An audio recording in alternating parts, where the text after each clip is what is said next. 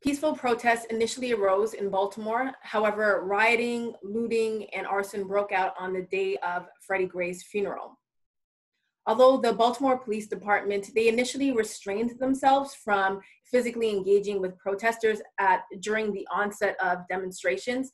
However, the police response became more militarized as protests also became violent.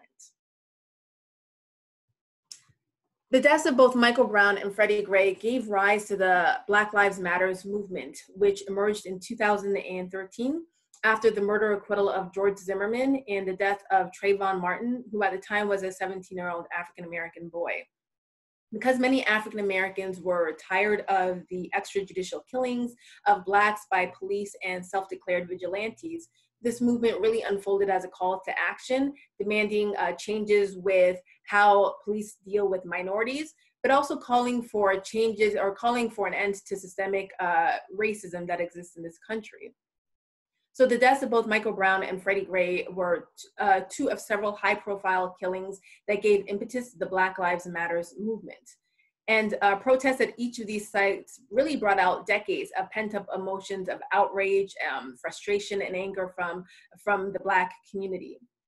And the use of repressive police tactics against protesters at each of these locations confirmed to many the continued racism and discrimination that many Blacks experience and have suffered and continue to suffer at the hands of various state institutions, including the police. So in the midst of both of these high-profile killings, many advocates have argued that diversifying these forces will help to reduce police violence against people of color. Racial diversity has long been an issue with US police departments. When modern policing began in the first decade of the 19th century in the United States, there were no Black police officers. Only after radical Reconstruction, which started in 1867, were Black Americans able to move from enslavement and segregation to working in historically white institutions such as police departments. From Reconstruction to the 1940s, there were few Black officers. These few generally worked in plain clothes, and they were assigned to patrol largely Black neighborhoods. During the segregation era from 1890 to 1960s, the South rarely hired Blacks for their police force, and in the North, people of color also remain underrepresented. And many police departments did not allow Blacks to arrest whites or to work with white officers. However, the 1960s and 70s marked a central change in American policing. Police and Black protesters, they visibly clashed in riots and civil rights demonstrations. Powerful images of officers turning dogs and fire hoses on Black protesters struck a public chord and really provoked strong criticism of the police. The Watts riots of 1965 also prompted a vocal outcry that something had to be done in order to improve community relations between the police and citizens. Racial representation in police departments came to be viewed as necessary, eventually leading to the employment of more Blacks as law enforcement officers. In 1960, approximately 3.6% of sworn urban officers were Black. By 2007, that number had increased to 12%. And as this graph shows, that in 1987, racial ethnic minorities made up about 13% of the police department. And by 2013, that number had increased to 27%. And of the 701,000 full-time sworn officers working in 2016, just about approximately 27% were officers of color, with 71% white, 11.4% Black, and 12.5% Hispanic. And so the proportion of minority officers has nearly doubled in 30 years, growing from 14% to 27% from 1987 to 2016. However, minorities hires still lag behind the general population, where nearly 40% of Americans are non-white. And small departments tend to be less diverse as well. Forces serving fewer than 10,000 people are 87% white, while the largest departments are on average around 50% white. And so the integration of Blacks into historically white agencies has generally been viewed as a way to reduce racial tension. But the question is that really the case? So assuming a relationship between race and police behavior, many academics and commentators have put forth the theory of community accountability, which means that police agencies would be answerable to the communities that they are designated to protect and serve. This theory holds that one way to reduce conflict between the police and Black citizens is to hire more Black officers and assign them to largely Black neighborhoods. The belief is that greater diversity in the police force will foster more impartial law enforcement and also help to bolster police-civilian relationships. And so some academics and commissioners and reformers argue that promoting the diversification of law enforcement personnel may help to enhance the legitimacy of police agencies from the point of view of residents and also improve the quality of police-minority relations. The theory of minority threat offers an alternative viewpoint. So this is grounded in the conflict theory of law, and the minority threat theory maintains that racial and ethnic minorities are often perceived as threatening to dominant groups, and that both white civilians and officers may associate the perceived threat of minorities with the threat of crime.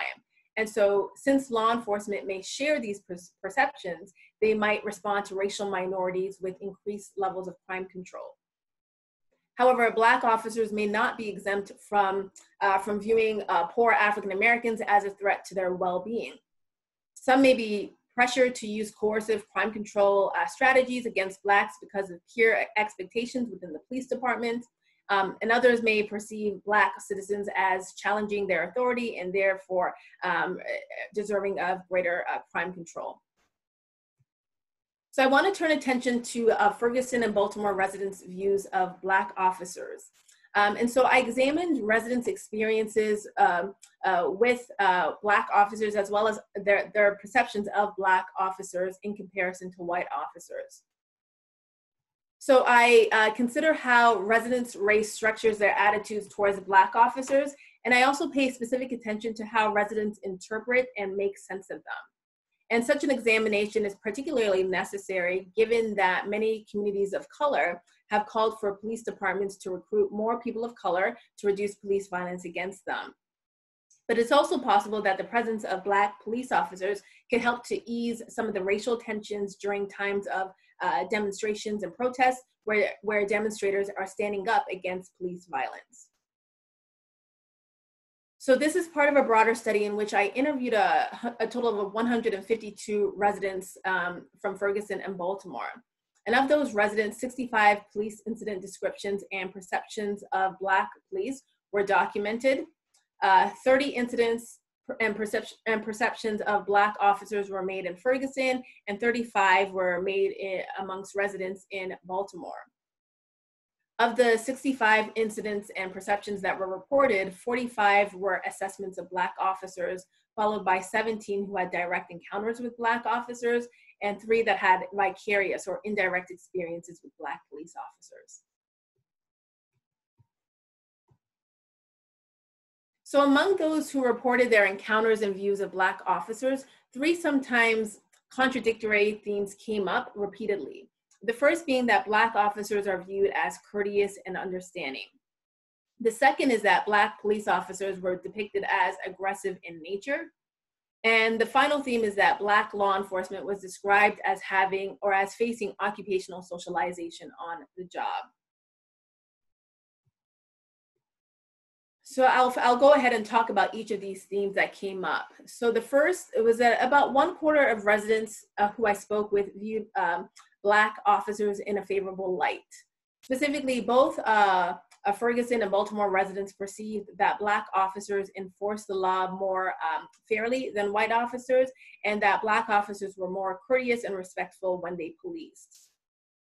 Interestingly, such perceptions were more common amongst women, and when men did make such assertions, they came either from white males or from Black males who did not report having a direct encounter with Black officers.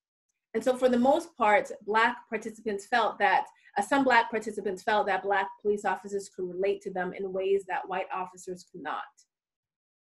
For example, Rachel states that, I I think as a Black police officer, he understands and he sees a situation better than a white police officer would understand and see it, because he identifies with us.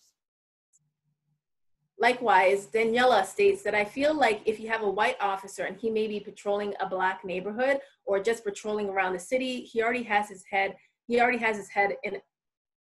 stereotype. Where a Black police officer, he may think that way, but one of those boys could be maybe his nephew, his cousin, a relative or something. And they may be taken back and not so much already to assume that they're going to do something bad.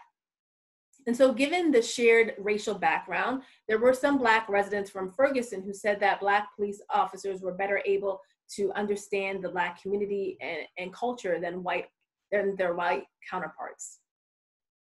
For example, Mike states that Black cops usually know about the neighborhood more, and they rarely view us as bad people, especially young Black men.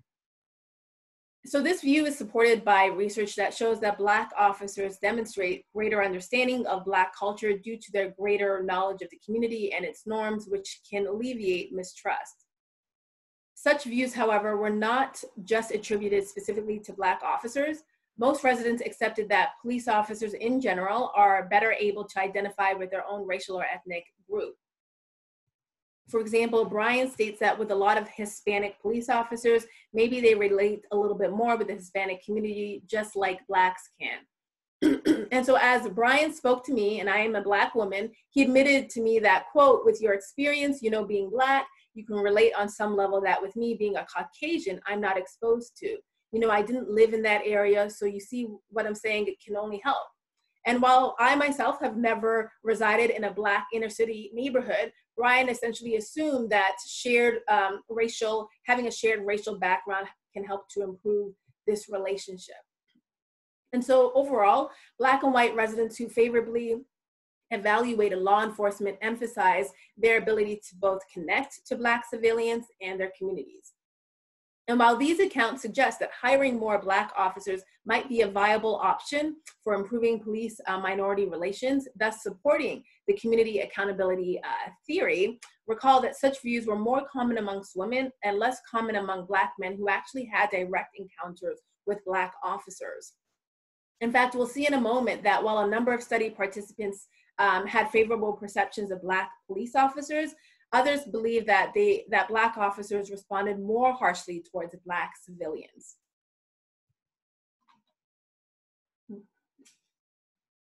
So in their accounts of Black officers, it was not uncommon for residents to contend that they operate rather aggressively when they encounter Black civilians. Among police incidences and perceptions of Black officers, 25% reported such aggression.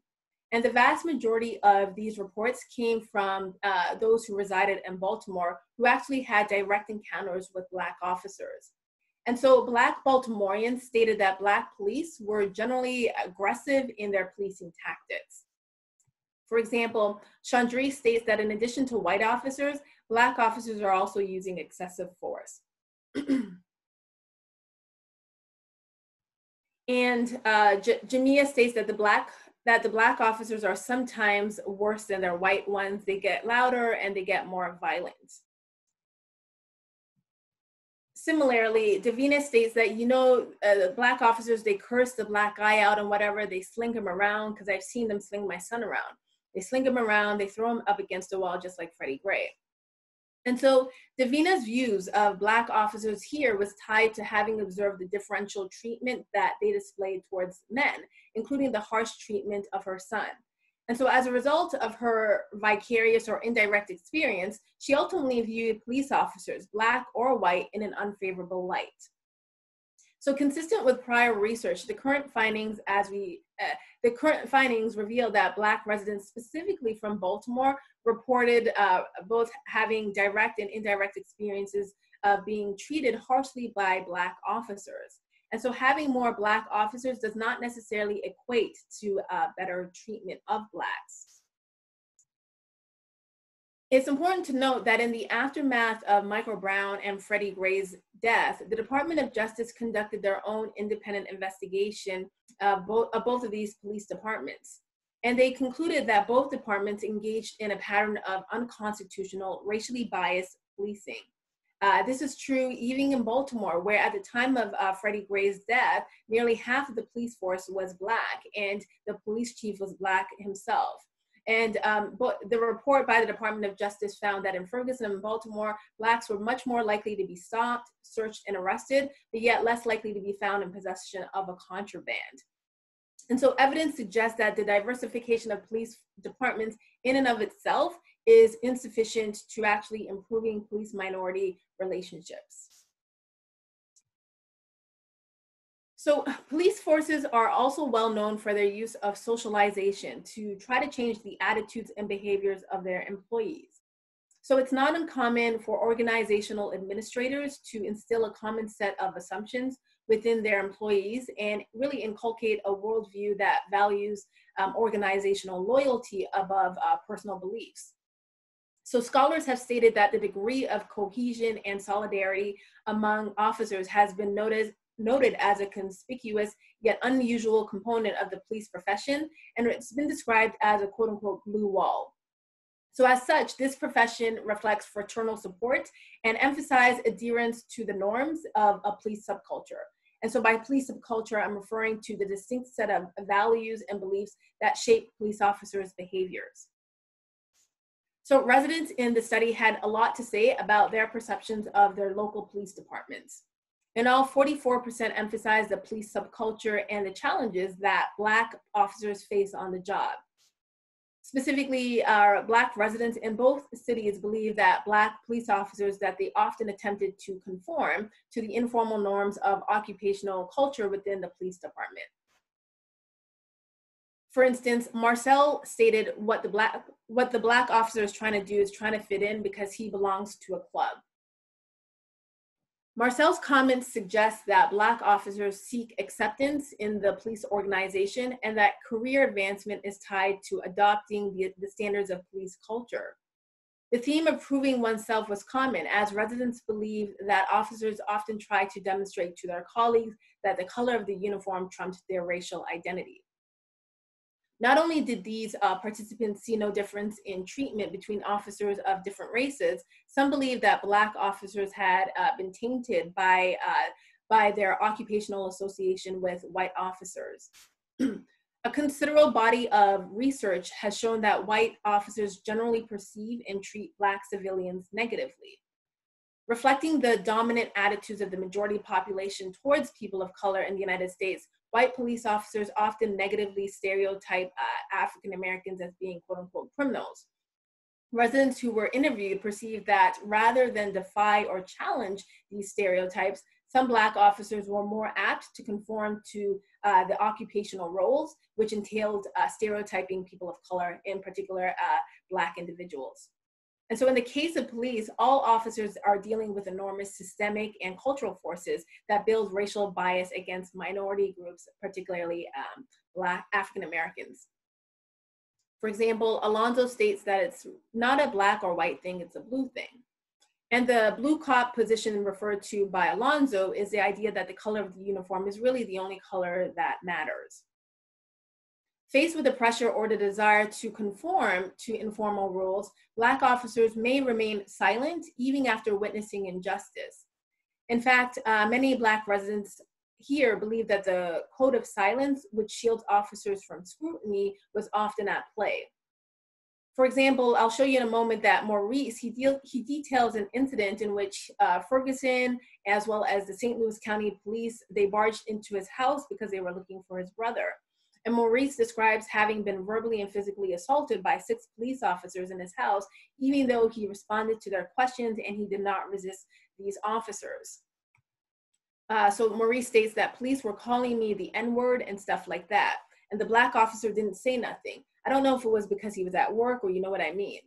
And so what remained particularly disconcerting for Maurice was the fact that the Black officer on duty remained silent while the white officer was hurling racial slurs at him.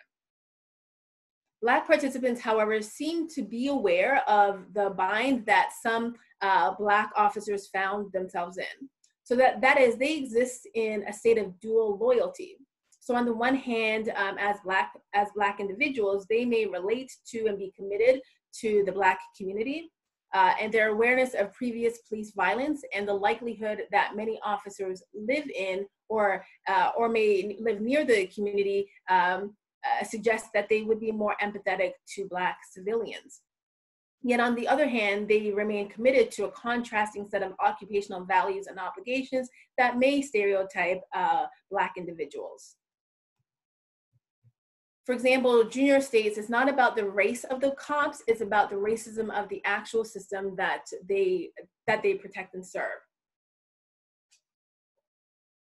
So research shows that the police code of silence not only exists, but it can also breed, support, and cultivate other forms of unethical behavior in the police force. In some cases, the insularity of the police subculture not only supports informal norms about police violence or mistreatment, but it can also diminish police accountability to civilians that they are called to protect and serve.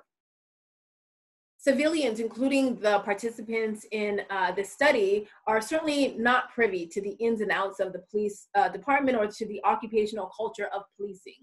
But the very perception that officers, including Black officers, are socialized to police people of color in disadvantaged communities more aggressively than whites or those residing in more affluent neighborhoods certainly has negative implications.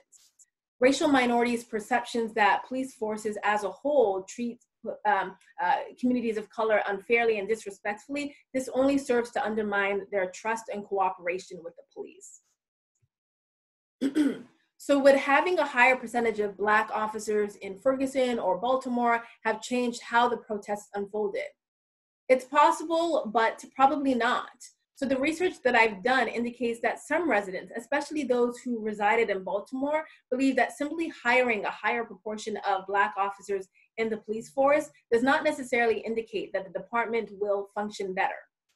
If Black officers are hired and if they are placed in an occupational setting that socializes them to embrace the stereotypes of Black civilians as threatening, then it would be also illogical to expect police-community relationships to improve. There are some studies that conclude that when Black officers are represented in high enough numbers, more than 40% within the police department, that they are more likely to represent the interests of Black civilians, as they'll be less likely to fear the consequences from the department or derision from their peers. In particular, there are some criminologists who assert that there is an inflection point at which Black officers may become less likely to discriminate against Black civilians, and they'll be more inclined to assume a minority advocacy role or to become more neutral enforcers of the law. And so this would result in active representation.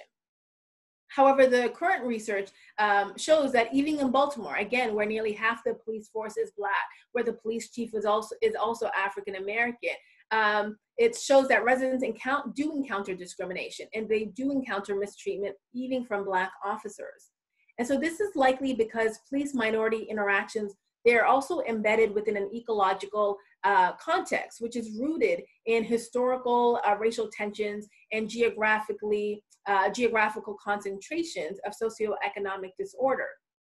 So in the United States, in general, Blacks disproportionately reside in socially disorganized neighborhoods that are burdened or characterized by high rates of unemployment, poverty, and decay. And so Ferguson and the St. Louis metropolitan area, as well as the city of Baltimore, they all have long histories of racial isolation and concentrated disadvantage. Research shows that high rates of poverty, disorder, and crime all affects the type and quality of policing that takes place within these neighborhoods and that civilians receive.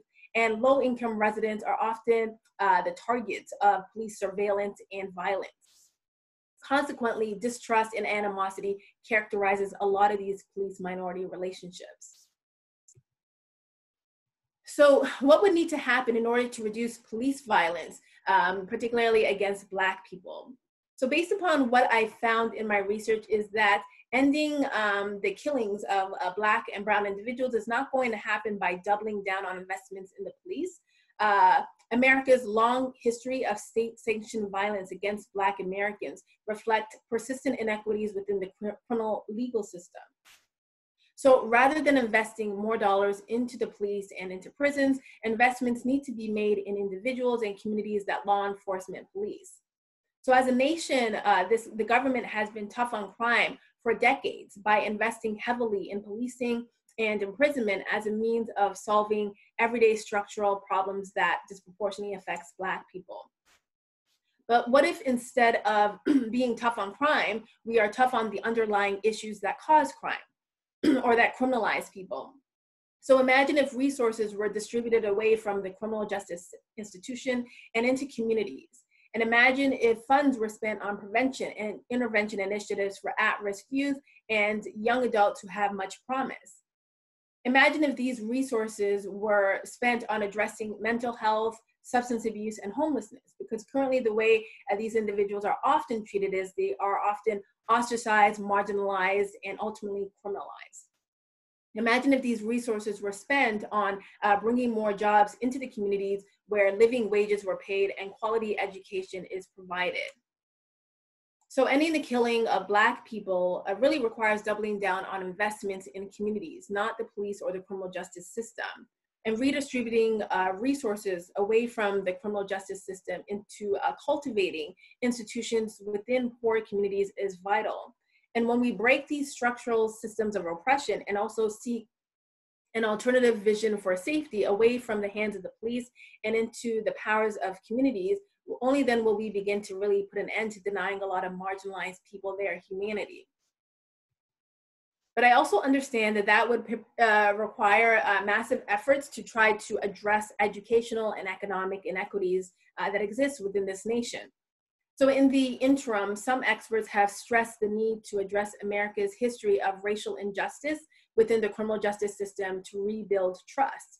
So some are taking efforts to foster reconciliation with minority communities that have lost trust in the police. So this trust building process involves having frank conversations between police and the people that they serve, that they are to protect and serve, to address tensions, grievances, as well as misconceptions. And so sincere effort by law enforcement to act differently and to do better can also reveal common grounds with community members and facilitate new ways in which both sides can work together to decrease violence. And so more of this needs to be done in order to improve relationships and build trust between law enforcement and communities of color. Thank you.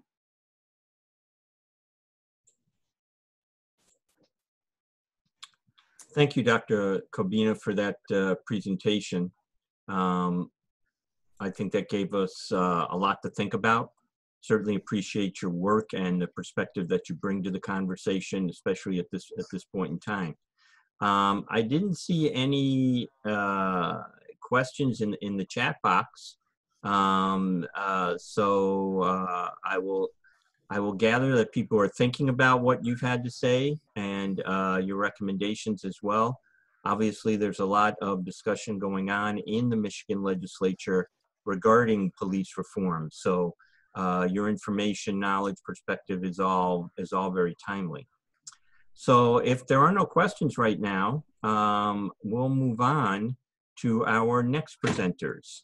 And that would be Drs. Jeff Rojek and Dr. Scott Wolfe, both, again, Associate Professors of Criminal Justice at Michigan State University, who have done some work evaluating the effectiveness of various training programs that we've all been hearing about, such as implicit bias, de-escalation, as well as others. So with that, I'll introduce Scott Wolfe. Scott? How you doing? Thank you, Arnold. Thank you all for taking time out of your day to be with us and discuss police reform and some of the research concerning police reform. As Arnold said, my name is Scott Wolfe. I'm an associate professor of criminal justice at Michigan State University. And broadly, my research focuses on policing. And over the past couple years, most of my research has revolved in some way around police training and evaluations of police training. So my colleague and I, Jeff Rojek, will be discussing what works basically in police training, or what we know at this point works in police training with you all today.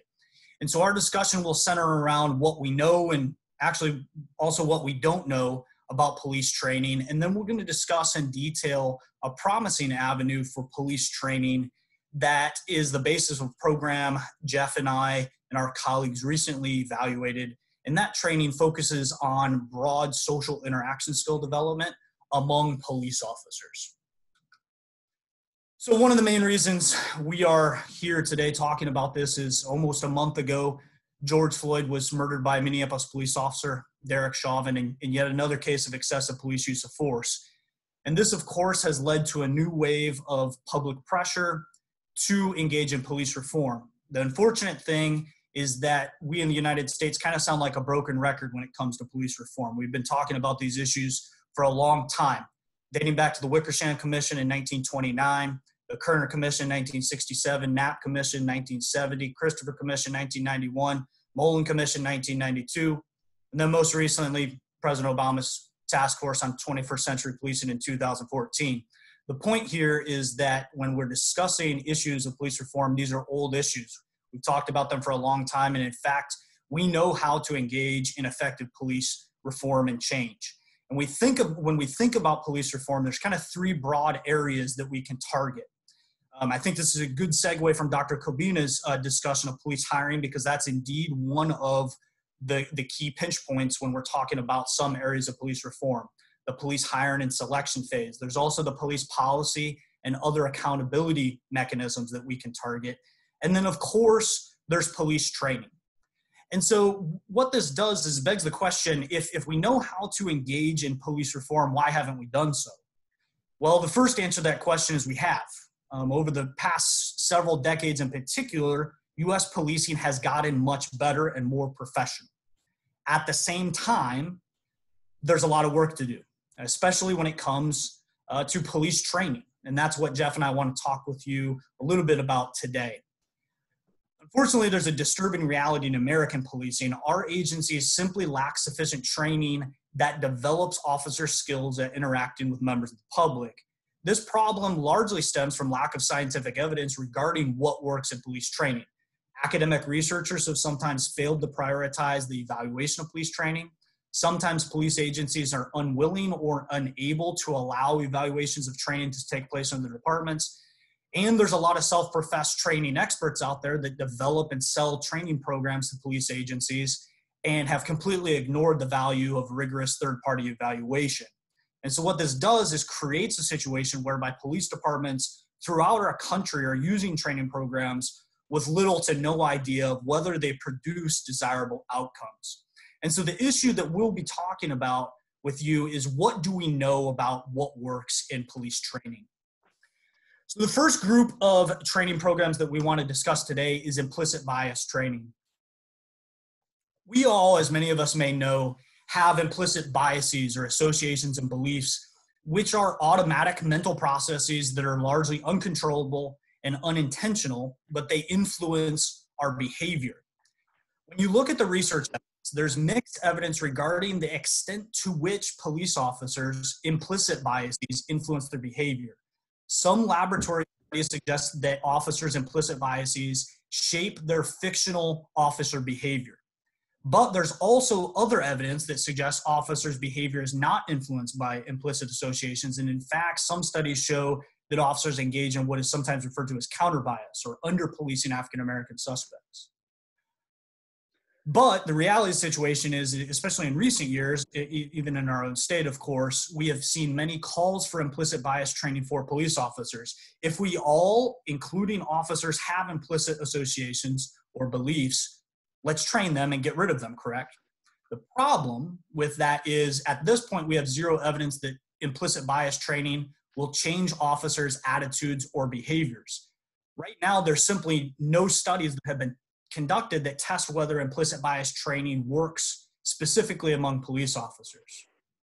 Furthermore, even if we start to evaluate police trainings of this type, there's little reason to believe that they will help much. A recent meta-analysis, which is a study that combines or synthesizes all of the research on a particular topic, did a meta-analysis on 492 implicit association studies. And it found this. It found that implicit associations, or our implicit biases and beliefs, can sometimes be altered. But the problem is that these changes are usually very small, and across all those studies, there's little evidence that they translate into actual changed behavior. And so why does this happen? There's two big reasons why this happens. First, implicit associations or biases are very difficult to change, and even more difficult to change if we're to hope that they have an impact on actual behavior, for instance, among police officers. The second reason that we have some of these results, especially from this meta-analysis, is that most trainings and interventions are simply too short to even hope that they would matter. We've seen in a number of studies about expertise acquisition, trainings in various domains, that 1 or 2 day training programs are simply not very effective. The problem with most, if not all, implicit bias trainings across the United States that are offered to police officers is they rarely exceed 1 or 2 days. So implicit bias training is indeed potentially useful, especially when we're talking about starting the conversation among police officers about racism and bias in their work. But as far as the research evidence goes, the conclusion we have is that implicit bias training will likely not have a significant impact on diminishing excessive use of force by the police. The second area of training that has increased in frequency with many agencies across the United States is CIT, or crisis intervention training, or some form of mental health training that broadly tries to get police officers to develop their skills at dealing with people with mental illness, because a lot of the people that they come into contact with are suffering some mental health crisis. There's good news here. There is some evidence to suggest that a lot of these trainings can be beneficial for police officers, but there are two big caveats. CIT training, other mental health training, in order for repetition and skill acquisition to set in, they need to be longer than 1 or 2 days. 1 or 2 day training programs are not sufficient, and they do not produce any meaningful long-term change in attitudes or behavior. The second limitation to CIT training is that it's too narrow, right? It's valuable training, but the reality is it only focuses on a very narrow skill development for dealing with one segment of the population, right? So the conclusion with CIT training is that it may help officers. Indeed, it probably does help officers in some situations, but alone it will not be enough to impact excessive use of force by the police. The third group of training is procedural justice training. This involves officers ensuring that they allow citizens a voice, that they're respectful during their interactions, and that they explain the reasons why they're making particular decisions to the people that they're interacting with. And so, of course, training tries to focus on improving that skill set among officers at dealing with members of the public in a procedurally fair way.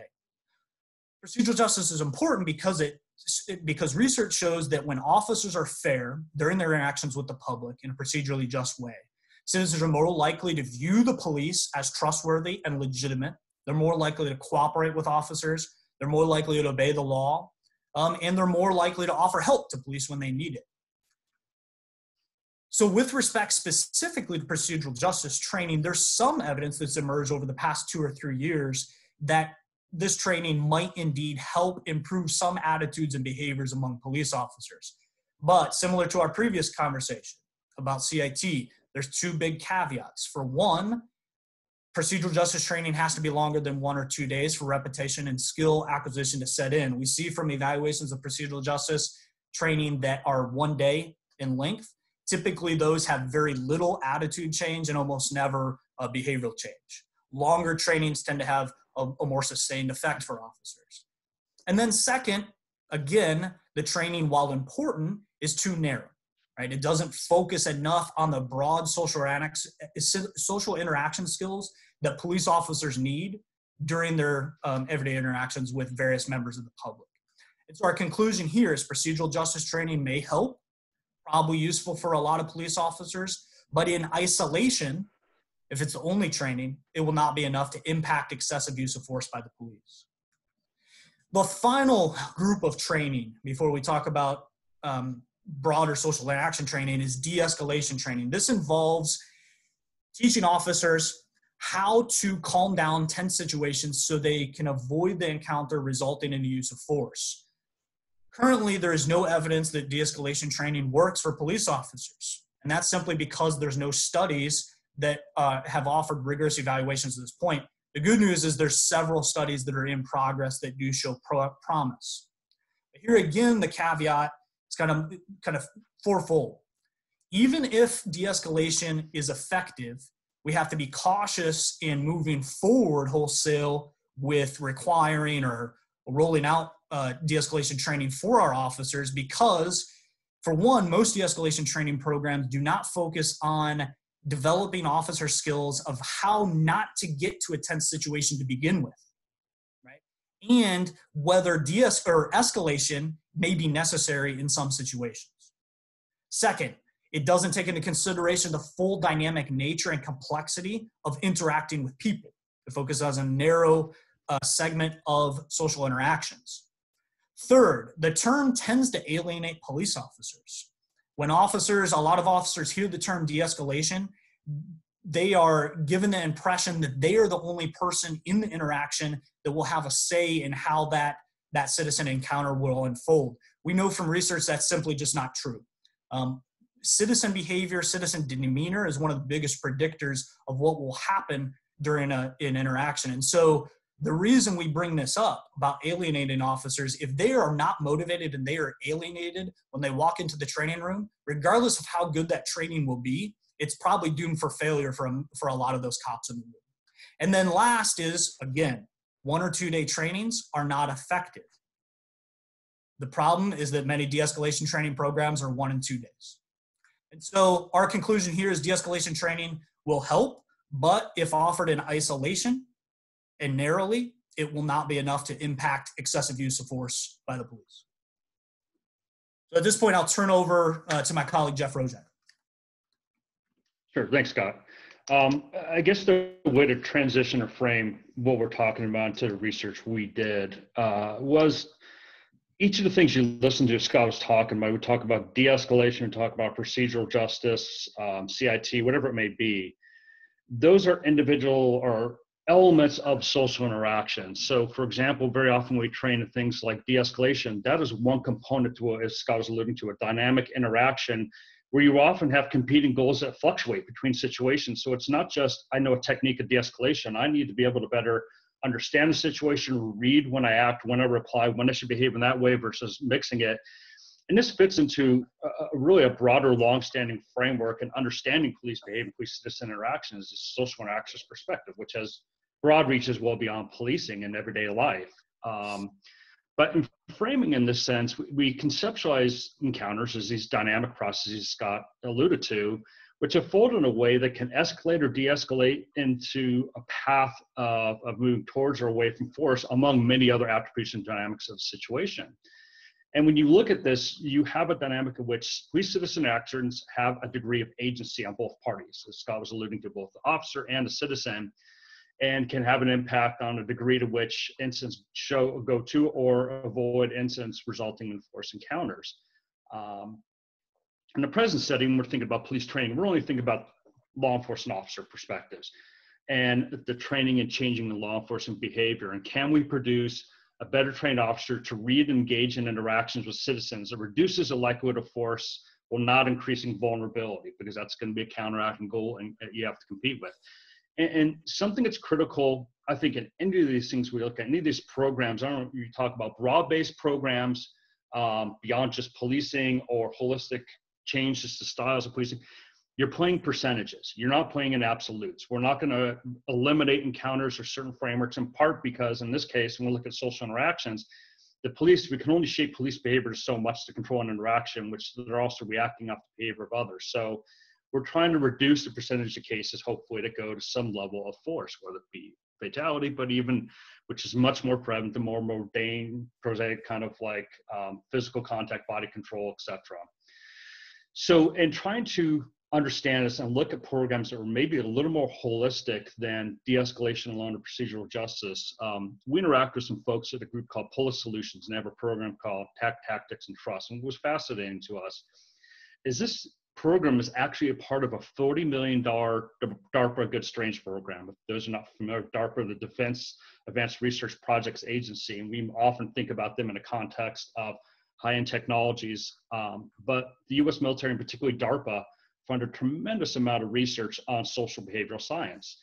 And in this particular context, this program developed in 2010 And in recognition, you had soldiers deployed in places like Iraq, Afghanistan, were having tense encounters with citizens or locals, and the potential where you have misunderstandings in culture, language barriers, potential conflict situations, and how do we better come up with training programs that may alter soldier behavior to reduce the likelihood of conflicts in those events. And that working group had preeminent scholars in communications, decision-making, and language communication patterns, along with folks in the military, and as well as some folks in law enforcement, which was part of this group.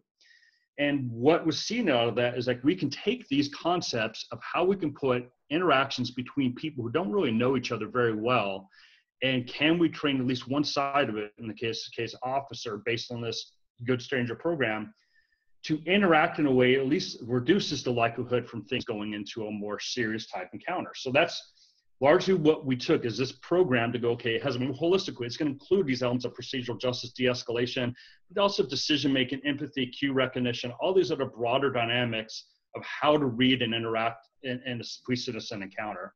Scott, will you change the slide for me a minute? So just a brief overview. I don't want to get too caught in the weeds, but just give you a big framework of what the program entailed. So they have the T3 program, essentially based on this Good Stranger program, includes a number of different concepts to train an officer on: pattern detection, interaction, engagement, self-control, empathy, error repair, which the idea that when things are not going the way, intentions are getting conflict, how do I read the situation but not alter it? De-escalation, effects, awareness, decision-making. And so those are the core concepts. And the program evolves, at least the way we had worked with the organization, the training organization, is a 2-hour based framework in which we brief officers and frame them in these contexts. Then the idea was, how do we get individuals to take rough concepts and interact and think about encounters and how they unfold, the dynamics of them, and how we can stop them. So part of the core of their program is to have essentially video-based training exercises and decision exercises. And the foundation of this is interesting. It comes out of some of that Good Stranger project and folks who were doing a fair amount of research in, say, things like sports psychology and other areas that look at how high-performing athletes, for example, make decisions in fast, dynamic encounters, and where you can essentially stop that encounter and who is better at determining what the situation is performing, how do I interact and move next. And so those are some of the scholars based on the Good Stranger program, and how do you apply that to a police-citizen encounter? So these video-based frameworks are very much a live, usually taken from body camera, some of the framework, police-citizen encounter. You break it up in a couple different stop points to start training officers to think about what they have, alternative paths of action, and judging through, and then walking through on the back end debrief these sessions. What it does is it essentially compresses the opportunity to put the concepts into play on a situation-to-situation review of a case. And then the third component is to actually put these in through some type of interactive scenario-based training. They had a program they called Gearing In, but it was basically training officers to better read what are the goals of an individual encounter, because both the police and the citizen have a goal in an encounter, what they want out of it. Anywhere from they both want a positive counter to, in a case maybe if someone's suspected of a crime, they don't want to interact with the police. They want to get away from this situation. So how do you read the goals? How do you identify or come up with the identity of what that individual is in that encounter and create some type of relation with that individual to try to come out with an improved outcome, again, as best you can. The other component, and I kind of got to this of the video training exercises that are roughly about an hour in length, is repetition. Key is repetition, or again, this pulls out of some other broader based research and expert performance outside of policing, is the idea of deliberate practice. Scott's already alluded to this and looking at some of the programs. The idea that we're going to train officers in a 1-hour session, a 1-day session, or 2-day session, and somehow they're going to magically do this is not really founded in any type of research. You have to look at the idea of how we train people and develop skill sets repetitively over time and reinforce them. And so when this program comes into play, I'll show you, in fact, Scott, we hit the next slide. What we did here is we came up with kind of different ways in which we looked at what impact a program like this would have. And it was to have repetition and training. So what we did is something called a randomized controlled trial. I'm sure many of you are familiar with it. It's used very heavily, sometimes in education, definitely, and medical field.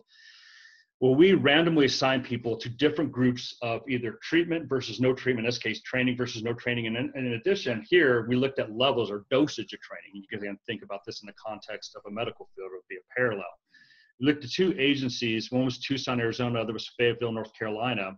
We basically took half of their patrol force in a case of I think it was about 180 officers, right, Scott, in Fayetteville, and I think about 250 or so in Tucson. And that was just the patrol officers. We're not taking specialized units or anything like that because these people work in common environments. And we randomly split them into these 3 different groups. Some got no training, some got what we call low dose training. So they went through the basic T3 concept session. They had over about every other week basis, they went through these 1-hour video training exercises, and they had 1 day of scenario sessions. The other group we call high dose, we have basically a very similar framework, except we increased the dosage, if you will. So they had the concept session, but they had more than double the number of video sessions and twice the number of video interactive or scenario interactive kind of in-person sessions. So this was the framework. And the goal when we look at this is essentially we're going to have a group of officers that if they're randomly assigned, they're spread across these groups, and then we're going to put them through this treatment period, and then we're going to essentially measure the behavior differences on the back end, attitudes, orientations, and behavioral differences to see if the training makes a difference and at what level the dosage maybe makes a difference. Scott, will you hit the next slide? And so these are the things we looked at. We surveyed officers pre and post tests to look at variations in attitudes and orientations. We interviewed officers to look at particularly the nuances of the receptivity of the program and how they viewed it and what they see works or doesn't work. We surveyed officers for attitudinal changes. And, we put them in a context about what they prioritize. And Scott will get into this in a minute, in encounters, whether it's communication strategies, making connection, just behavior, control of the situation, etc. And then we also look at behavioral change, in this case, use of force reports, which is, at some level, honestly, is difficult because despite perceptions, use of force is not very prevalent in documented use of force cases. Even in agencies that have very thorough documentation, it's a very small percentage of encounters, as we even see on nationwide scales and things like the Police Public Contact Survey. But this is the framework. We took this program that takes this holistic approach to try to train officers to better read situations and record in a capacity or respond in a capacity that hopefully reduces the percentage of cases that turn into use of force encounters in particularly, but even negative encounters or confrontational encounters, and then measure that program looking at these different levels of training we provided. Scott, you want to? Maybe before we move on, we've had a question come up. Roughly how many officers were evaluated in this study? Scott, what were the total numbers on framework between overall? It's about 400? Yeah, so total of about 400, so just under 200 that were in the experimental condition and about 200 in the control. Thank you. Yeah. And it's rough in the sense that we have, naturally when you use experimental designs, you have attrition. Officers who start in a study leave the agency or they move on out of our groups that we're looking at into specialized units or administration. So you always have, but it was roughly about 400 that we got to the concluding point. We could look at them pre and post test framework. All right. Good to go, Arnold? Yep. Okay. All right, thanks, Jeff. Yeah, so what did we find? What were our findings from this evaluation? So first of all, officers that completed the training broadly were significantly more likely to prioritize procedural justice during their interactions with citizens. So this is really important, of course, because it goes beyond simple de-escalation skills, which are important but narrow, as we talked about. And it leverages social interaction skills that we know improve community trust and legitimacy, while also simultaneously improving an officer's ability to gain compliance. Second, trained officers, those that went through the experimental training, were more likely to focus on staying self-controlled during their interactions with members of the public. And that was kind of constrained to one of our research locations, but nonetheless a significant finding. This is really encouraging because it really gets at the heart of many of the problems we see with excessive use of force situations. Cops like Chauvin in Minneapolis lost self-control, and he made a terrible decision that resulted in killing a man. Incidents like this is partially due to the fact that many cops don't receive any or sufficient training in how to maintain composure and self-control during their interactions with members of the public, of how to not take things personally when things slightly get out of control. Second, we found that dosage mattered. Officers that completed 3 months of training were those that were most likely to prioritize using procedural justice and maintaining self-control during their interactions with the public. And those that completed the high dose, so it should be 6 to 7 months of training, were those that were the only group that we saw place less of an emphasis on physically controlling an individual as their first resort during interactions with the public. And so that's kind of like the de-escalation component to the training, right?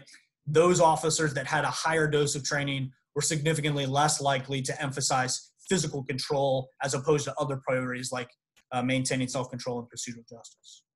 So this tells us a couple things. It tells us that longer training is more effective than 1 or 2 day training programs, and that to change some of these issues that are related to problematic use of force among police officers will require a significant training duration commitment from police agencies, but also a commitment on the behalf of the entities that are responsible for funding that training.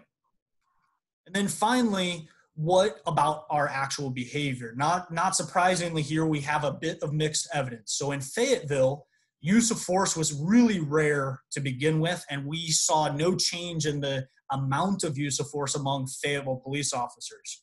Big thing here to point out, though, is that in many ways we see this as a policy and reporting problem rather than necessarily the training not being effective for those officers. So the Fayetteville Police Department, their use of force policy only required officers to fill out a use of force report if they took a subject to the ground, but that person was also injured. So if they took somebody to the ground and arrested them, if that person didn't complain of being hurt, didn't have an injury, it didn't get reported as a use of force. And so, of course, this is artificially deflating their use of force numbers within that agency. Now, when we look at the Tucson police officers, we saw that both experimental and control group officers had significantly fewer uses of force, a little bit more of a downward trend among the experimental condition. And so this could be a statistical artifact, a statistical problem, just something that happened in the agency, or what's highly likely is that the training had somewhat of a diffusion of benefits effect. Even those officers that didn't go through the training kind of reaped the benefits from being around their colleagues that had completed the training. Another thing that we want to point out is that police officer receptivity to training of any type is very important. So what we found in our study is that officers were motivated who were motivated to go into the training room and go through the 3 or 6, 7 months of training were significantly more satisfied with the training program, and then they were more likely to have attitudinal change as a result. And so that introduces an important question. How do we motivate our officers? Interestingly, what we found in our study among our cops is that a lot of that motivation comes from their supervisors. Police supervisors and command staff need to communicate the value of the training to their officers. They need to seek officers' input and feedback from their experiences in the training room. And they need to ensure that training is administered in a fair manner across the agency. Officers that did not feel their agency and their supervisors did this were significantly less satisfied with the training program and did not have any attitudinal change as a result. And so what this suggests is that agencies need to own the training. It has to be part of their agency. It has to be their agency's training program. It has to be their officers that are administering, rolling out the training, as opposed to having it forced upon them. And then finally, we also would like to point out that this training, as Jeff kind of alluded to earlier, and we'll touch on again, this training is very flexible. We can take this to a completely web-based video interactive training environment.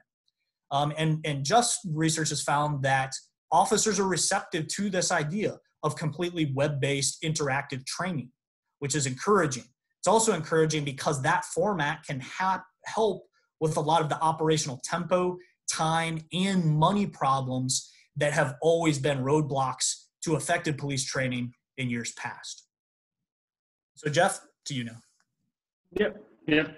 So, what we're talking about here, and to be broad, this is one study looking at a new approach that tries to take a bigger version of taking these components of de-escalation, procedural justice, all those decision-making, empathy, self-control, and trying to package them in a more holistic way, which we train officers to think about social interactions. So they can maneuver in that very interactive dynamic and be nimble, if you will, to hopefully reduce outcomes events. And there's more to this. Building on this now, so this study we just talked about was funded by the National Institute of Justice and the U.S. Department of Justice. We now have another project that builds out, is working with this group tangentially still, but it's looking at how do I particularly improve officer decision-making, and how to identify those who have essentially expertise versus novice in their skill sets and decision-making, and how can I train that essentially to improve that in a quicker time span instead of just waiting through a career to be better decision makers, particularly in a context of goal conflict, where you have officers are waiting for or interacting with a safety concern to a citizen's rights, a officer's safety, and how they switch and maneuver around those situations, and who's better at it, and how we train that to improve overall in all performance. So there's a lot of other components that go to this, and a lot more work that needs to be done. But let me say, kind of concluding here, it's important to keep in mind, there's a lot of pieces out there and a lot of frameworks about what we should do and what's not going to have an effect. And there clearly needs to identify programs that work and don't. I mean, very often our conventional wisdom, what will work, does not work. Jennifer alluded to some of the work on diversification in policing, which is radically changed since the '67 report, the President's Commission. And there's a lot of ways which we look at. I mean, people may see it in the context of, again, our officers still socialize a certain way. Others would argue that officers are put into an environment that's the same regardless of the officer's racial or ethnic background. So they're still operating and they're going to behave very similar regardless of socialization. There's a lot of considerations, but one of the things I'll say is to not ignore the fact that we can have dramatic effects in policy and training these other areas to shape police behavior. And I'll give you one example. I was reviewing some other material this morning. In 1971, NYPD had 810 shootings. 1972, it had 994. They instituted after that year some restrictions in not shooting fleeing felons and other elements. By 1973, they went down to 665 shootings. That's a 1/3 reduction in their shootings. But now, even more important, in 2019, NYPD had 52 shootings. The year before, 35. Policy training, these things can have radical reductions. And so I think to not slip in that framework that we can't do anything. There's clear evidence that we can. The challenge, to be very honest with you, is policing is not equal in the United States. Some agencies are well funded, some have more forward-thinking policies and are much more effective than others, and how they respond to deal with problems. And that's one of the things we very often overlook is training is not equal by any means. Training or even policing is not equal across the United States. And even within organizations, it's just like any organization, some are more skilled than others. And you have to wrestle with that reality, particularly with our folks who deal with very critical decision-making.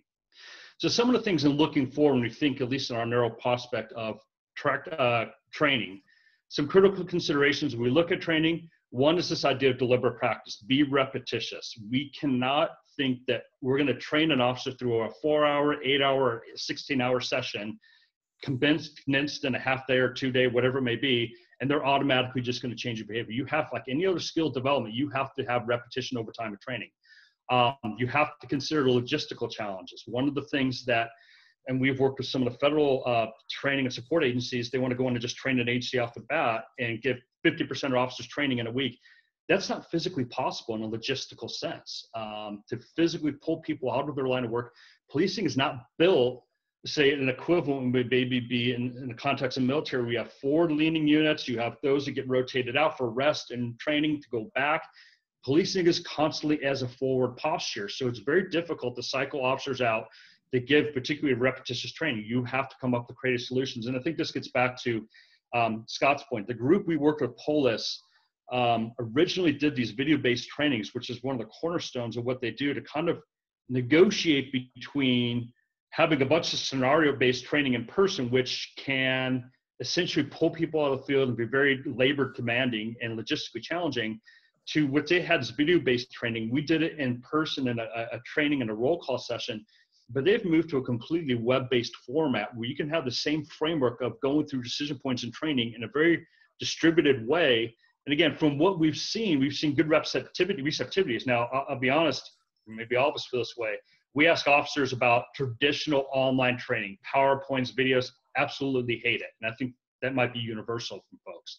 But when you put them in much more interactive video-based engagement and training, there is a lot of interaction and positive interaction and a like for it. Scott mentioned considering who provides training, a must consider audiences. The person providing the training has to be legitimate this isn't, we say this in a police context, but arguably it's in most other work environments. If you're going to train officers on things in these skill sets, interaction, de-escalation, in these frameworks, they have to believe that that trainer fully understands the circumstances they're getting into, as opposed to just lecturing at them in a hypothetical and they don't believe the trainer has a complete understanding. Who trains matters. And then the idea that is we looked at here is consider interactions. If we're going to focus on the potential interactions and negativity comes out of an use of force or even more tragic encounters, that the idea we have to train holistically. These are interactions, dynamic, and we have to train all the different skills and then in ways which we combine them so they're better trained to utilize them in different contexts. The second main point would be evidence-based. As Scott alluded to in the beginning, there's a fair amount of training, and I've done some separate body work working with the Department of Justice, looking at agencies and training in different contexts. And one of the things when we talk to administrators is they're constantly getting bombarded by people trying to sell. They're, whatever it may be, there might be people out of policing completely, they never have policing background, there might be retired police individuals who are continuing their career, and they're trying to sell packages of training. And very often, and really across the board in most police training, there's very little evidence based in the sense of a methodological sound research suggests this works, as opposed to conventional wisdom. So we want to find programs, if we're going to spend money on them, that have actual support, particularly when we talk large sums. Another thing I would say is, I think the third point is, if we're going to do training, or it's going to take place, especially with state funds, it should be evaluated, particularly independently. Are we spending the money the way we want to? If we start putting money towards programs that sound good and they are having little impact, I mean, and again, I'm sure this is not new to anybody in this chat. This is a common framework that we have to invest more in figuring out whether programs are actually meeting our goals or not. And in a police training realm, we very often fail in this area. We do not conduct evaluations, proper study to see what we're spending sometimes millions of dollars on or having any type of impact. Arnold, I'll go ahead. I don't know if we have some questions. Sure. Scott, can you stop sharing the screen at this point so we can get the panel up there? I do have one question that has come up for Jeff or Scott. Do you think it's feasible to incorporate the T3 training into police academy training for new officers? Yeah, absolutely. And I think, I'll start. And as you'll know, Scott and I've worked a lot with each other. We'll end up playing off each other because I'll forget half the things I'm supposed to say. But in the case of Tucson in particular, I know they've looked into this. They really liked the video-based training frameworks and the flexibility of that platform in particular, because again, here we can train social interaction, but that framework has also been used to think about. Right now, there's discussions about how we change use of force policies and things like that. Well, it's not enough to just change the policy. You're going to have to train officers on it. And we've seen, particularly Chicago did a program like this where they changed their policy. Then they worked with this organization to then do video-based trainings to look at the alignment and help officers see in real life situations, encounters, how I change, how a given encounter would be a violation of that policy. A given encounter would be a proper application, if you will. So it has a lot of flexibility that you can train a lot of different things. But I think the social interaction-based program, absolutely. I think that was honestly one of our discussions. When we first went to the agencies, they're like, well, we should do an academy. And we're looking like, two things. From a measurable point of view, that's very difficult. It's a long time frame because even when individuals get out of academy, they don't have full independence in their decision making because we're training officers, et cetera. I think the other issue is that's great, but we still have people in the field. If this is an effective program, they need to be trained as well. So we looked at it as both an in-service and academy-based training. In this case, for measurement purpose, we looked only at the in-service framework, which, to be honest with you, is very challenging because you have people who have set ways in the field, and we're trying to change those dynamics as opposed to someone in the academy. But both are applicable. Scott, did I miss something?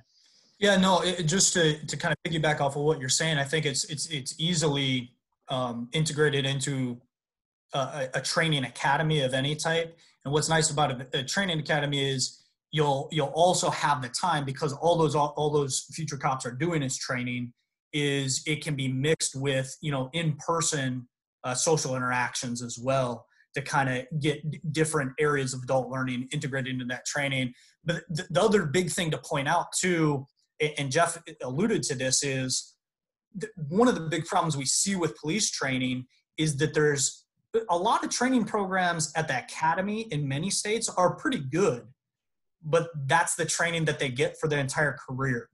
And then they stop. They go to the firearms range, right? But they don't have continued repetitious training throughout their entire career on the number one thing that they do with the public. It's talk to them and interact with them. And so one of the big goals of broad-based social interaction training is overcoming that hurdle of how do we get officers throughout their career, even though we have these operational demands and limited number of police officers in many jurisdictions that we can't pull off the street all of the time. How do we get them good training over time? And so that's the flexibility of a social interaction program like this, in terms of how it was rolled out in these agencies. Whether you do it for an hour before or after roll call, very easy to have a big group of officers go through that repetitively, or some other mechanism, whether it's all web-based, even makes it easier. Well, Scott and Jeff, go ahead. Go ahead, Jeff. Yeah, I was going to say, I mean, what Scott's alluding to is this challenge that I think Jennifer was pointing out. You have these larger based problems that need funding, right, to address some challenges. But the same token goes, if you want to improve behavior of law enforcement, and again, we've seen programs that can dramatically change behavior, you're going to have to invest in them. And I don't make light of that, because I know it's very easy for us in academia to go, yeah, you need these broad-based social programs, you need to train the police better. And the folks listening to this have to come up with the funding to do that. It's very easy for us to make those suggestions, and I realize the challenge of it. But also recognize the radical variation in the level Scott was getting to of training across the country, where some have basic academy standards are at best 10, 12 weeks, where some have 6 to 8 months. And what do we expect out of that base training? And then even after that, some have very minimal in-service training, where others have 40, 80 plus hours a month. Those are considerable variations and challenges we face in policing in the United States, and we would expect variation in performance to some degree. Right. I'm sorry. So, go ahead. No, it's okay. So great stuff from all three of you, especially in light of the fact that as we talked in preparing for this, the Michigan legislature started moving legislation in the area of training. I believe it's passed out of the Senate and is now in the House of Representatives here in Michigan, still awaiting to see how that pans out, but very, very timely information. Because as I recall, that legislation mandated specific trainings. It mandates implicit bias training. And what I hear you saying, and my takeaways from this, is that, number one, the various trainings, such as implicit bias, the crisis mental health training, the procedural justice training, really all fall under this broader framework of social interaction training.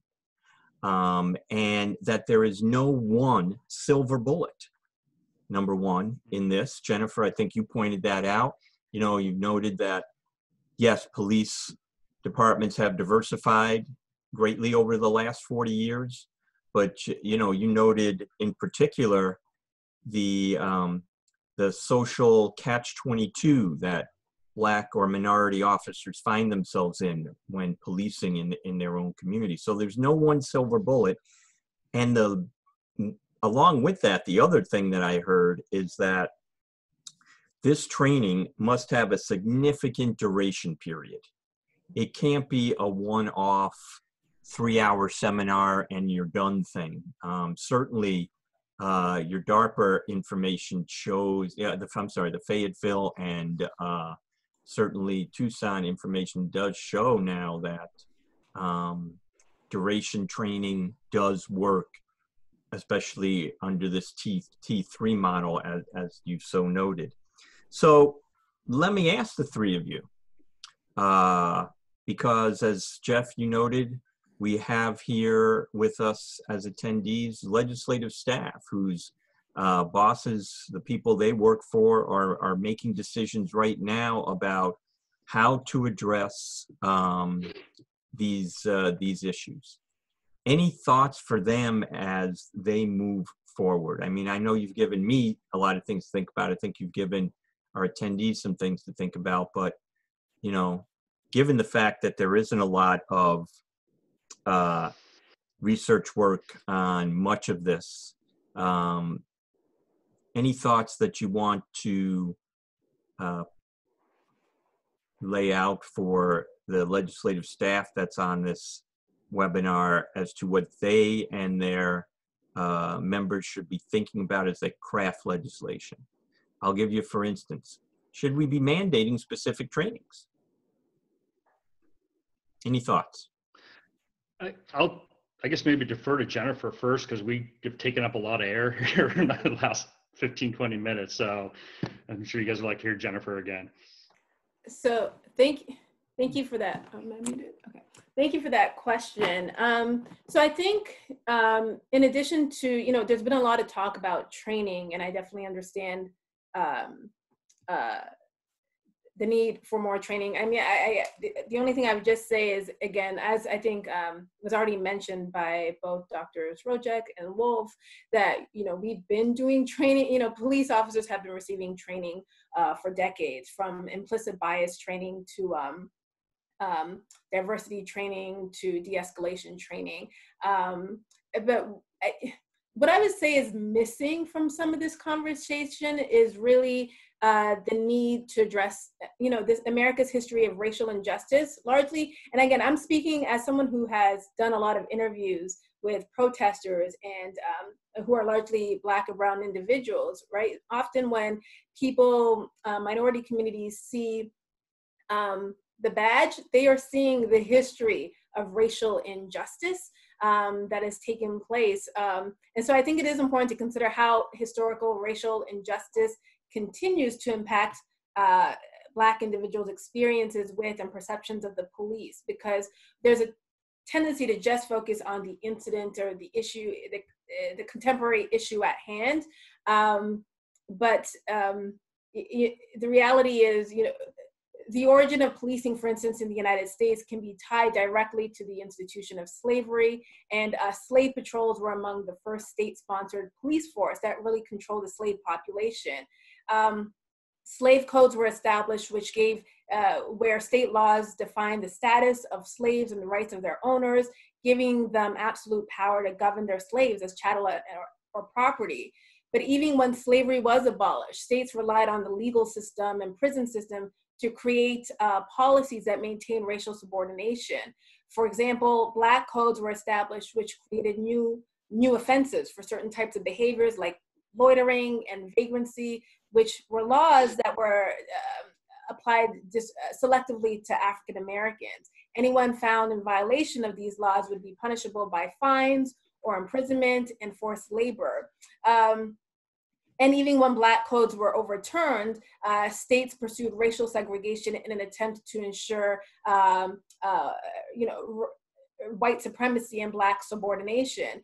And so this is what led to the proliferation of Jim Crow, which is where various state laws created different rules for Blacks and whites. And so I only bring that up because there is a real, because I understand sometimes people are like, well, why are we looking back at the history? But the reality is this history is ingrained in, law enforcement. And so from when we look from slave patrols to slave codes and black codes and Jim Crow laws, and now with mass incarceration, where Black and brown individuals are more likely to be arrested, sentenced, and incarcerated, there has been a lot of racially biased legislation that has been in existence for centuries. And so I do think it's important to address America's history of racial injustice, because any attempt to implement reform to the police without explicitly addressing the history of injustice and the deep trauma of harmed communities and the role that the law and its institutions have placed in producing it, I don't think it's going to be completely effective. And so while we know we certainly can't change history, acknowledging it with a commitment to do better and a commitment to reconciliation, I think that's part of the component that's often missing in some of these conversations. So Jennifer, you had pointed this out there's something that you had pointed up toward the end of your presentation, and that Jeff just noted, and that's resources, and how we're currently spending resources, and maybe that there is a need to shift resources. I was doing some reading the other day and a few news reports about how, I can't remember the community, when there is a sexual assault call or a mental health call, instead of sending someone in a blue uniform with a gun, a professional, social service professional in that discipline is sent instead or as well. So, when we hear about when the discussion now is coming up of, and I'll say this, defunding the police, it's really more of a discussion is where are our resources going, and are there situations where we're sending police in where a mental health professional, a sexual assault professional, a sexual abuse professional would actually do more good than sending an officer in? Yeah, so I will definitely say, I know that the term defund the police definitely makes people, some people like cringe and get pretty upset. And I understand that. And it depends how you're defining defund the police. The whole idea behind defunding the police is really that there should be massive restructuring of public spending priorities. So it's calling really for a permanent reduction to existing policing infrastructure. And so, because currently the way our government deals with neighborhoods is by overinvesting in policing and underinvesting in social support programs or job opportunities. And so, as you already mentioned, Arnold, like we look to the police to solve issues, a number of societal problems, from issues of abuse, abandonment, homelessness, domestic disputes, school disruptions, unemployment, and a host of other societal problems. And we rely on the state to deal with these issues instead of looking to social workers, therapists, educators, and medical workers to help solve some of these problems. And so we've been trying to turn police into social workers while eliminating the need for the number of social workers. We have been trying to turn police into mental health clinicians while at the same time failing to fund mental health services. And so, and I get why police officers are frustrated. Like, we're giving them a host of responsibilities that they're not necessarily qualified for. We expect them to utilize violence when necessary, if it means getting the quote unquote bad guy. But at the same time, we're also telling them to de-escalate, right? And so we're requiring a lot from them.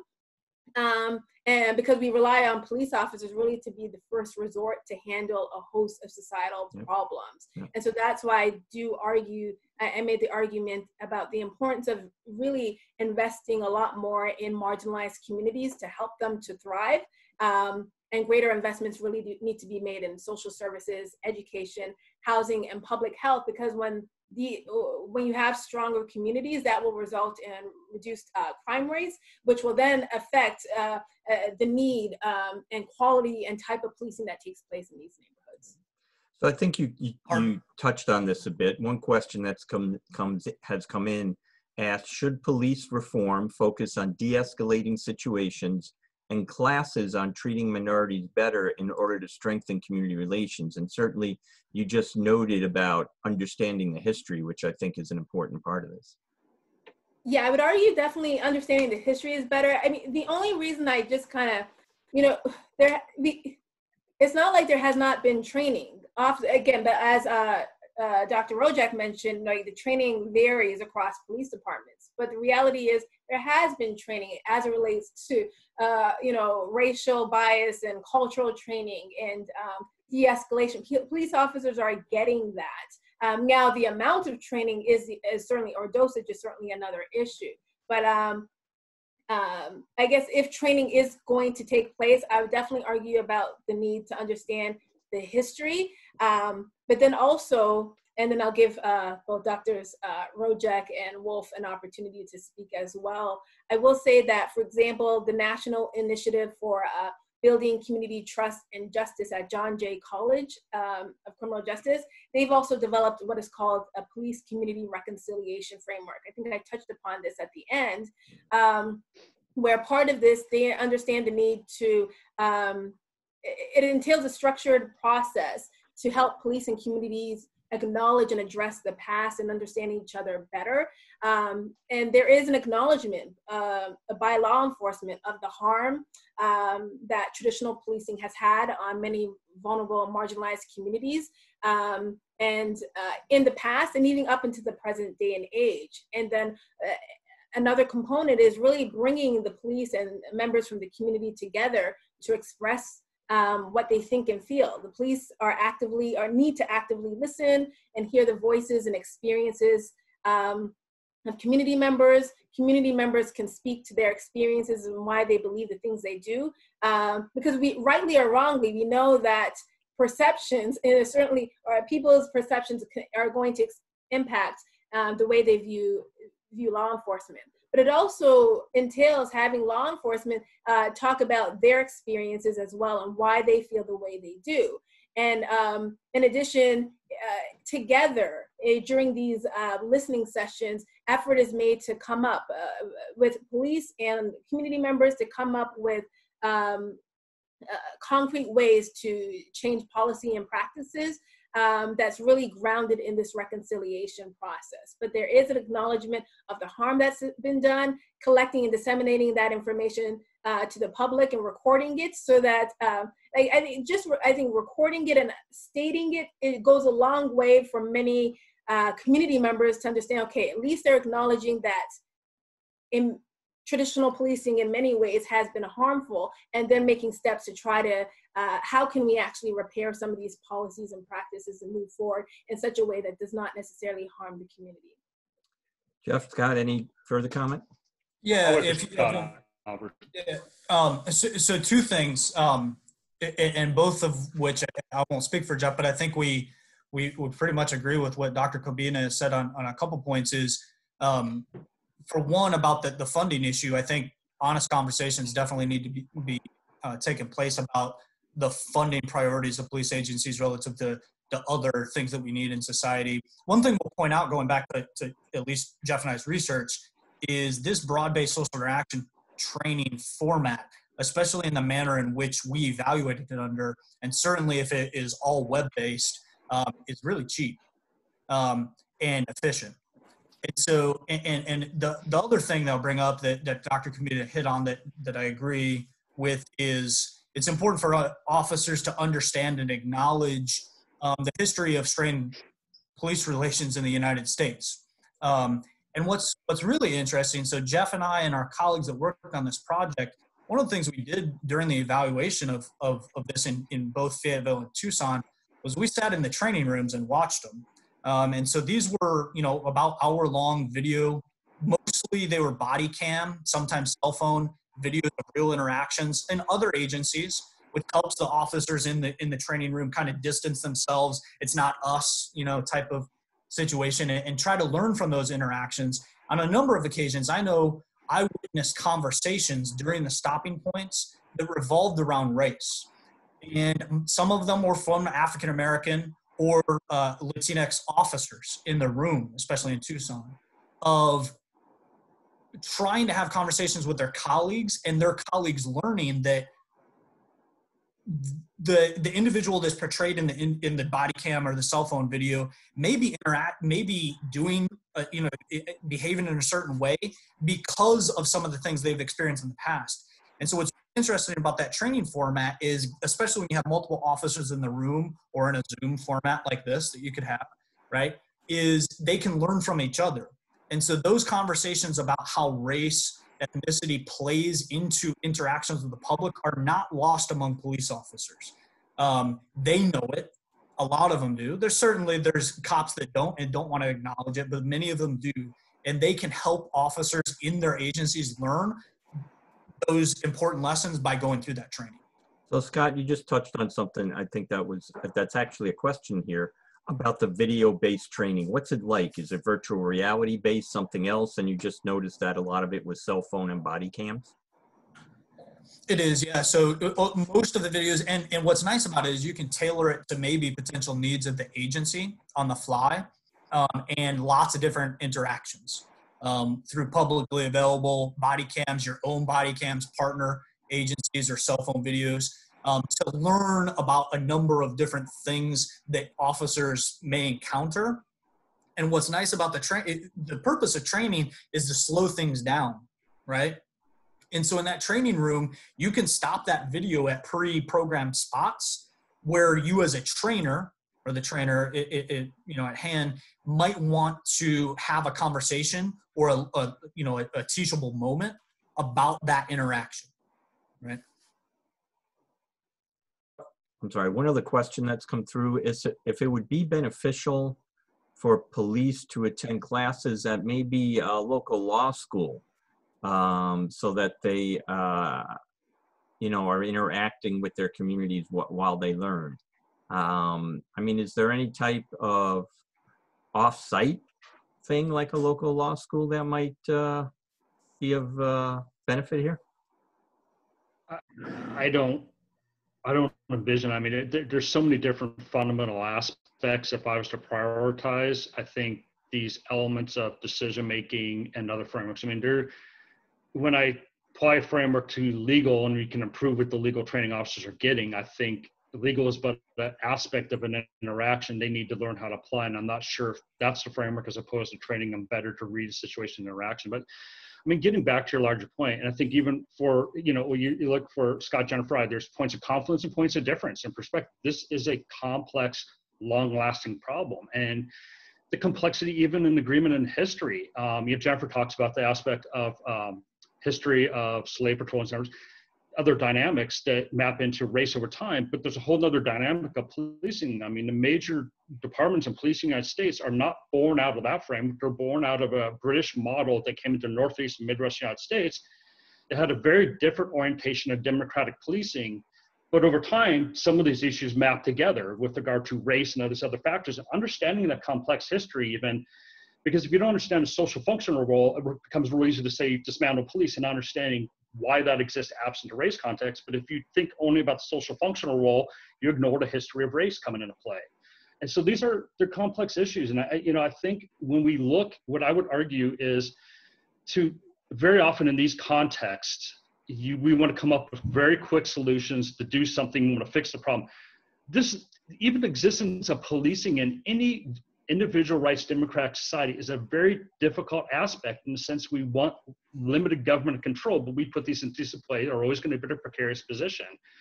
And think about, if we're looking to improve them, this is an ongoing effort. Even if it's the training, it's something you're constantly adjusting, evaluating, improving. It's not like we can grab 3 things off the shelf, put them into play and go, and we're good. And it's going to reduce the problem. So, I guess my argument would be, I realize there's times after kind of major crisis events, you have to do something to make some change. But I would hope there's a deeper investment from folks in the legislature with other folks who have experience, and even across both the communities and law enforcement, to put something more permanent that goes forward and it's continually evolving to evaluate and improve, because otherwise we're just simply doing the same thing. We're constantly just looking for a quick solution to a crisis. Let me ask this question based on, because you just brought something up, Jeff, involving communities. What any advice from the 3 of you about what communities, citizens or nonprofits can be doing to encourage the strategies you outline? lot of pressure obviously coming now from citizens and nonprofits and community advocacy groups. So any advice on that end? You know, I think it's hard, in particular, because sometimes you'll have competing goals and a variety of community groups, as well as obviously with police and other political frameworks. You know, I've seen effective models, and I'll give you an example because I was a part of it.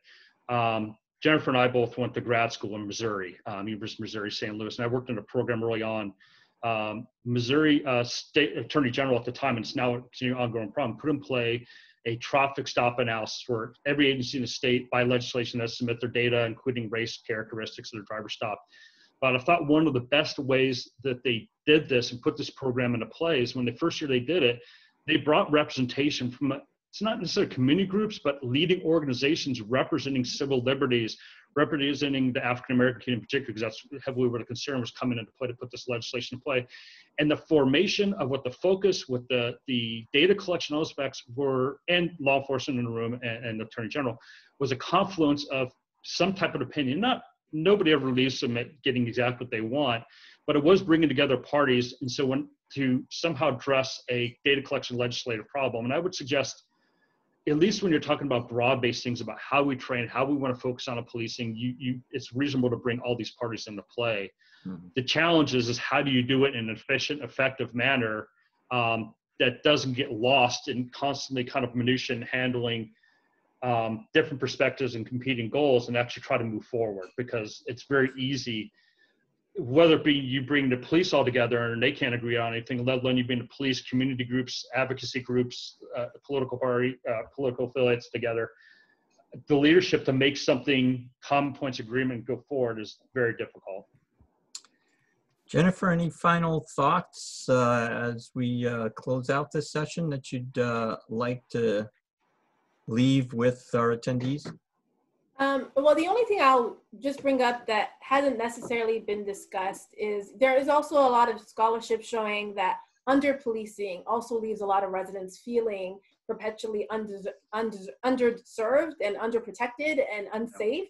And many residents have complained about ineffective policing for centuries, including, you know, officers being rude, or the slow response time, or the lack of empathy for crime victims.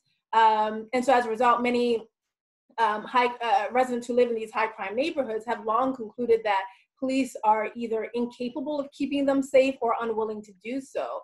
And so the result is you do have a lot of Black and Brown communities that are suffering from the worst of both worlds, right? Where there's, in some cases, the over-aggressive policing behavior with frequent encounters with residents, especially for minor types of offenses. Yet on the other hand, this is coupled with the inability of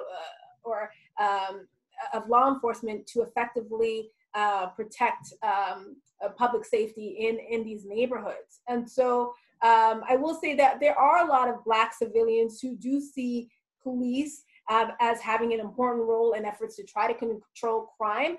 However, it's the brutality, the violence, the racism that does erode faith in law enforcement in these neighborhoods. Because poor police performance gradually chips away at law enforcement's legitimacy, especially when, again, it occurs along with frequent harassment of particularly young Black individuals. So I will say, I think that there are some crime reduction strategies that can be effective and just. For instance, there is compelling evidence that focused deterrence strategies can be effective. So that's where this type of strategy relies highly on data to identify high-risk individuals and groups for interventions, and then customizing social services to these individuals, rather than casting a wide net of criminal suspicion over entire Black and Brown neighborhoods. That's when we run into problems. And so an example is the Boston Operation Ceasefire was credited with almost two-thirds a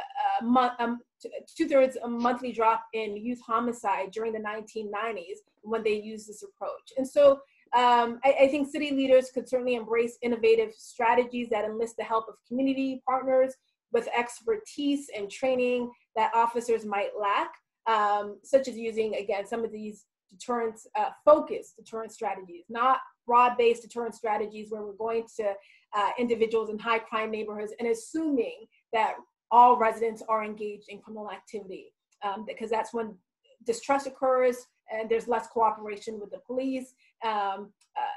And so if data is used to focus on high-risk individuals, that I think has been shown to be effective, and should be utilized if we're talking about what else to do and how else to move forward.